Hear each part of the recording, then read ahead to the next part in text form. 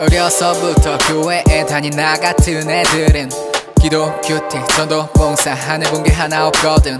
어른들은 마냥 이뻐 잘한다 잘한다 그 소리에 지금 모습 그대로 자랐다 하나님과의 깊이 있는 1:1 관계 보다는 잘 보이려만 했었지 관계들의 환호성과 눈에 보이는 성과만 쫓는 게 성화라 생각했었나봐.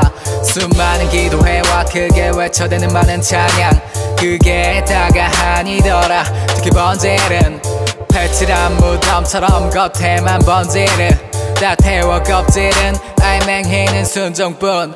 나는 순종 중이라고 생각한다 해도 주의 뜻 모른 채 행하면 전부 다 배도 필요한 태도는 온전한 자기 부인 하나님의 뜻에 대한 완전한 굴복과 승인. 내가 다르던 것은 무엇이었을까. 모래로 쌓았던 믿음에 기반한 사경계했지만 그게 나였네. 가자들은 티나 스포큰 월드에서 짱먹은 형의 말에 공감해. 종교는 싫지만 예수를 좋아해. 종교를 따르던 반쪽짜리 신앙 예수를 존경하는 선생님 정도로만 생각했지. 그러니까 라디아서 2장 20절 소용없지 더 크로스 그 사건이 내 사건이 되어 세상 권세 다 버린 예수 그분을 아는 것 하나님을 아는 지식 십자가로 살아갈 때 비로소 내 삶을 살아가네. 둥구름 잡았던 나 십자가로 다시 방향성을 바로잡아가. 내 삶의 주인 나에서 예수로 그래서 불태워 내가 가진 예수로 지약게 생각했던 십자가 내 삶의 원동력